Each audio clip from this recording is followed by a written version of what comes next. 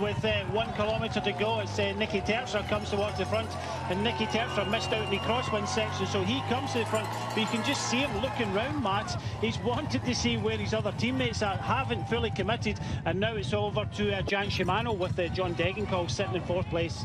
So Jan Shimano now taken up at the front, and they're forcing it now, absolutely riding flat out.